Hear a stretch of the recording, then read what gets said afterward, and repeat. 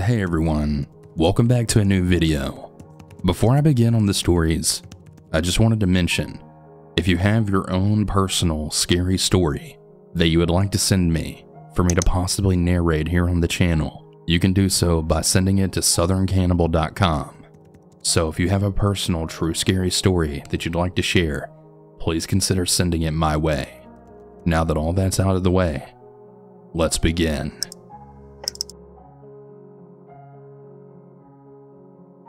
A bit of background first. I live with my mom and brother in England. My mom is hardworking and works at a Haribo factory. Yeah, it sounds weird, but it's true. I'm gonna refer to my brother as F. F is about 20 and he's unemployed, mostly going out to have sleepovers and hanging out.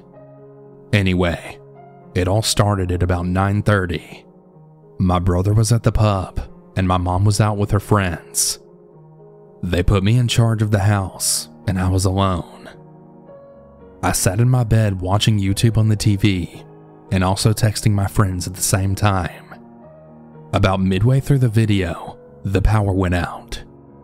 I had never had a power outage alone before and I didn't know what to do. I turned on my phone flashlight and continued to occupy myself while talking to my friends.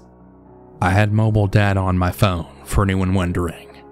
While I was on a video call with my friend Lola, I had heard clattering coming from the kitchen. However, I didn't investigate, as I knew for a fact that nobody was actually in my house. I mean, right? My friend said it was probably nothing and comforted me. Still though, I wanted to get up and check to see if the door was locked. And holy shit, it wasn't. It was shut, but it was unlocked. I was terrified and I immediately locked the door. I ran back up to my bedroom upstairs, shut my door, and then took a few breaths afterwards. I laid back down, continuously chatting to my friends as they comforted me. I decided to try and get some sleep. I was later awoken when the lights flashed on. My door was wide open now. I walked downstairs, hearing the door handle turn over and over.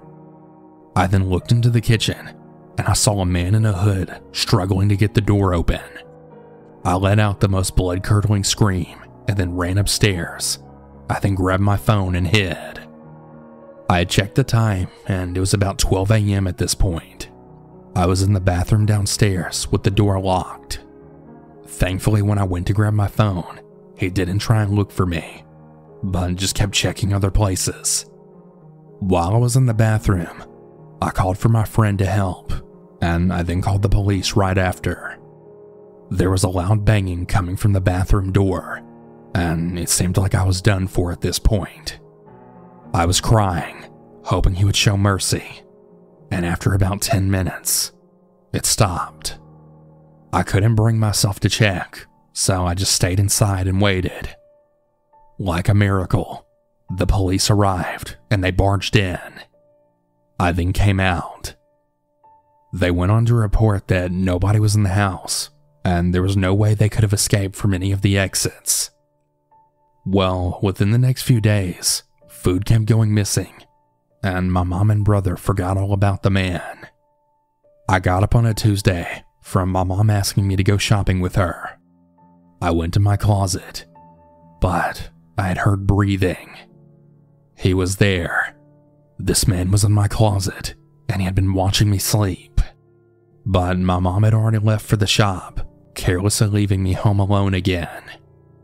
I ran downstairs, missing steps, full of adrenaline now. I heard the cupboard open, and footsteps right behind me. I shut the doors from behind me, and then escaped into the front of the house. I didn't know what else to do, so I ran all the way to the park, losing my breath. As I looked behind me, I saw that the man had followed me all the way to the park. There he was, holding one of my kitchen knives. He then stepped closer to me. I took a deep breath, and I ran all the way back home with all of my might. As soon as I got home, I ran inside and then shut the door. The man never came back, and I don't really know what happened to him. But I didn't want to stay home alone for a really long time after that. And if I'm being honest, I still don't really like doing it.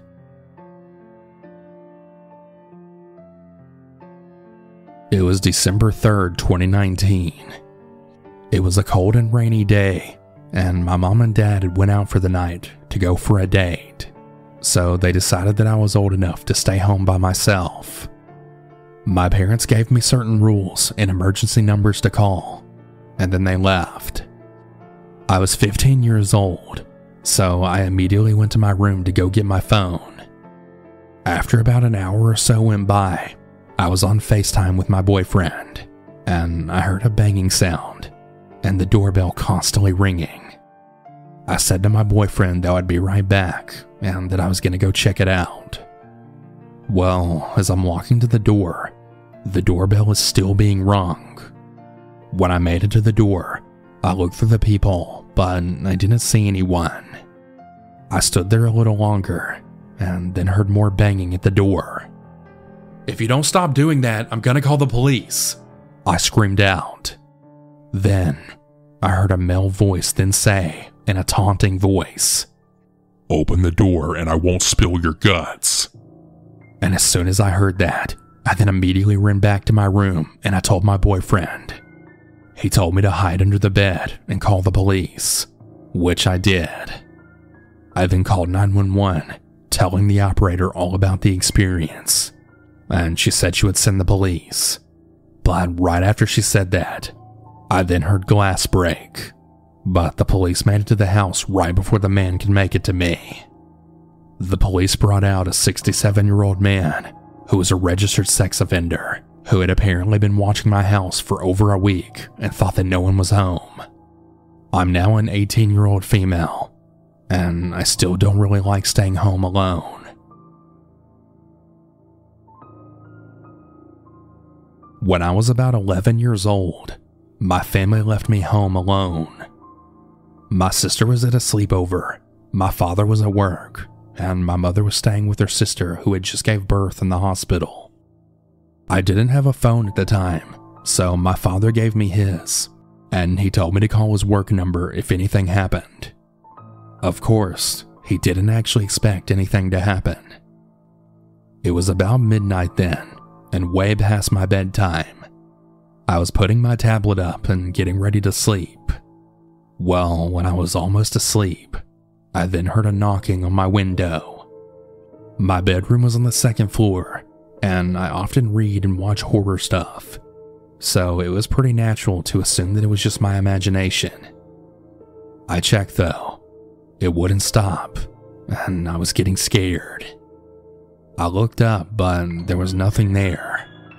I could still hear the knocking though, so I stood up and looked out my window. As cliche as this might sound, I then saw a man wearing a black hoodie as well as a mask right outside of my window. He started tugging at my window as if trying to open it.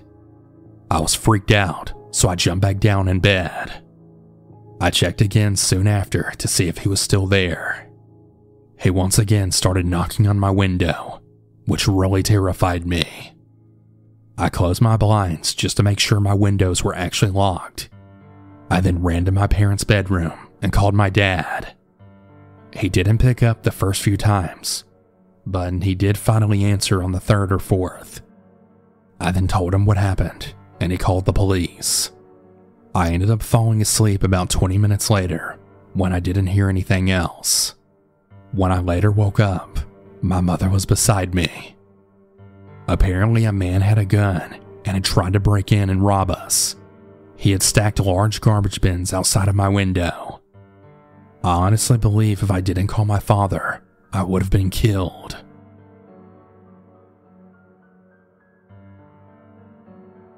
My name is Grace, and I'm 20 years old. This happened when I was about 13 years old, and I was home alone. Even though this happened 7 years ago, it's still fresh in my mind, and I really can't ever forget about it. At this time, my sister was hanging out with friends and my parents were out on a date. It was about 9 p.m. and I was watching some YouTube on my computer. My dog was sleeping on the couch when she suddenly lifted her head up and then looked out the window. Now, this didn't concern me too much because she always did this at the slightest noise, and I didn't look up at first. I just saw it out of the corner of my eye. Then, as if in a cliche horror movie, I heard the loudest bang at the front door. I jumped off of the couch and then froze for a few seconds. I know I shouldn't have done this, but as if I was the typical victim in a horror movie, I walked to the front of the door and opened it. I looked out from the front porch and I didn't see anyone at first. Then, just as I was about to close the door, I then saw something in our bushes. I couldn't believe what I was seeing. It was a head of someone. I then screamed at the top of my lungs, then slammed the door shut, locked it, and then immediately called my dad. He didn't sound too concerned about what I told him, but I knew what I heard and saw. I will never forget that horrific sight of the person just crouching there in the bushes, spying on me in the house. I ended up sleeping with my parents that night because I was so worried that the person would come back and then break in the house. This might not be the world's scariest story, but just put yourself in the shoes of a 13-year-old that was home alone and really imagine that horrifying scene. I can laugh about it now, but I can still remember just how terrified I was. My mom is really good friends with one of the wealthiest people in our town. They have a daughter who's my age. I don't have a crush on her or anything, but my mom has always pushed me to ask her out before, but I never did. Here's the weird thing about that situation though. My mom and this friend, along with her daughter, all kind of just act like they're friends, like a bunch of high school girls getting together to gossip. My mom works in a beauty salon, so I guess I understand why she likes to act that way, but it's still pretty weird nonetheless. There was one specific occasion when this woman and her daughter were going to visit New York City. They decided to invite my mom for some reason. I don't understand why. I guess they really were better friends than I had previously believed. But my mom decided to say yes. So it was now just me and my dad at the house. But here was the thing. They didn't have a dad at home. Their house was going to be completely unsupervised for the entire weekend. I was in my early 20s at the time, so I guess they thought it would be a good idea to ask if I would watch the house for them, which I agreed to do. I didn't get paid or anything, but they said that I was allowed to eat as much food as I wanted, and considering they were rich as hell, I thought, why not? This also gave me an opportunity to write some good short stories. I always loved writing, and I publish some of my stuff online sometimes. I think it was that Friday night when I was watching their house. They told me that they had 2 cats, but that they were really scared of strangers, and I was probably not going to see either one of them the entire night. That didn't bother me. I just had to make sure they had food and water, which I did. I was chilling at the kitchen table, pounding the keys on my laptop on my latest story, when all of a sudden, I saw something out of the corner of my eye. I looked up from my computer to notice the ugliest cat that I'd ever seen in my life. Now, just imagine a hairless cat, but also morbidly obese and cross-eyed. It was the strangest thing I'd ever seen. Any one of those traits individually would have made a cute cat, well, kind of. But seeing them all thrown in one pitiful excuse for a pet almost made me want to bust a gut laughing. I felt kind of bad laughing so hard at this girl's cat, but it's not like I hurt it or anything. That had been a good break from writing, and then I got back into it. I remember being in the middle of writing a really interesting scene. This ghost was abducting the protagonist of the story. It's kind of a psychological thriller with a little bit of paranormal thrown in there. It's very spiritual and weird. But I'm kind of a weird person, But that scene still sticks with me because as I was writing it, I had noticed something outside. There was a man in a hooded sweatshirt walking around. I sat at the kitchen table, stunned. I didn't know what to do. I felt this adrenaline burst through my veins. Fight or flight. Well, I figured that my car was outside, so running wasn't really going to do me much good. And after about a minute of rationalizing the situation, I really had no proof that this person was out to do anything bad. I mean, for all I knew, this could have been a jogger. I got up close to one of the windows to then watch this man. He seemed to be sneaking around. He wasn't coming towards the house I was in, so I figured that I was at least safe for the moment. But then, I noticed him looking into the window of the house across the street. I can only assume that he was checking the houses to see if people were home or not. Must have really been one of those types of burglars. Just show up in the wealthy neighborhood and see who isn't home. I don't know why he would do it at night though, looking as suspicious as he did. We live in a gun state after all. A few minutes went by, and even I could tell that there were people at the home he was checking out. By the time he realized it, I noticed him do a full 180, and he was walking in my direction now. I was about to be face to face with this man. I saw him walking across the street, and I immediately started to panic. I called the police as fast as I could and told them the situation, but they said it would be about 20 minutes before anyone could be here. I ran up to the attic to hide, locking the door behind me. In retrospect, this was my biggest mistake. I should have really turned on a bunch of the lights and try and make it obvious that someone was here. I'm normally good at thinking, just not in the moment. The house must have looked uninhabited by the time I'd gotten up to the attic. This honestly made the house the perfect place to burglarize and steal everything. I was in the attic for about 10 minutes when I heard a window breaking from downstairs. He was inside the house. My heart was beating inside my forehead. He walked around the house for a few minutes. I heard the humongous boots marching across the wooden floors. He explored the house for a good while. I was really beginning to wonder where the police were. Typical of them. I then heard him get close to the attic entrance, and that was the moment that really pushed me over the edge. I started screaming at the top of my lungs that I had a gun. I told him I was going to shoot his head off if he didn't leave the house immediately. To my absolute shock, he ran away. I watched him run down the street as I looked on through the window. It appeared that this guy was even more scared for his life than I was. The police eventually got there, and I told them the entire story from beginning to end. They said that a couple of different people had reported this guy in a nearby neighborhood, so this wasn't the first night he's been out doing this. The police also explained that this guy hadn't been violent on any of the occasions they've been called. They said it was about the 7th time this month that they've responded to a similar incident in a wealthy neighborhood. I guess he's going around looking for an easy way to make money. He hasn't been face to face with any of the homeowners yet, so maybe he isn't a violent criminal, but just a criminal.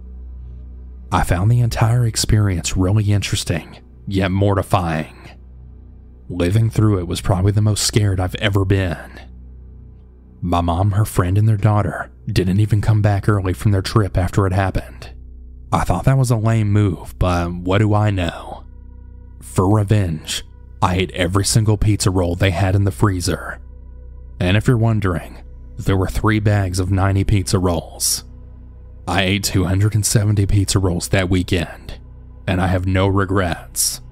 I solely needed them right after that borderline traumatic experience with the burglar.